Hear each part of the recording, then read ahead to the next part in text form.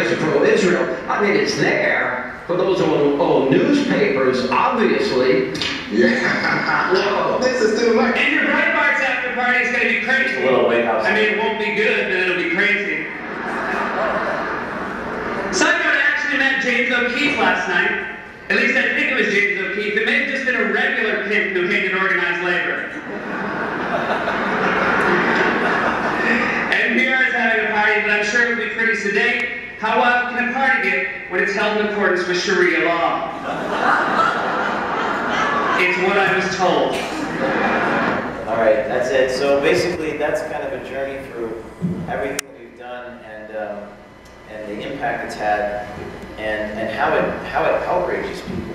I think that's the main theme, is that the videos outrage people. They shock the conscience, and that's really the power of them. And they'll continue to shock the conscience, and they'll continue to make people, even like people like Jon Stewart, they'll make people agree that this stuff is bad. And we try not to make the issues about polarizing issues, but actually about issues that everyone can agree that it's wrong to solicit money from Muslim Brotherhood. Everyone can agree it's wrong to help underage girls establish a brothel. Everyone can agree it's wrong for Planned Parenthood to accept money from people who want to abort all the black babies in the world. Everyone can agree these things are wrong.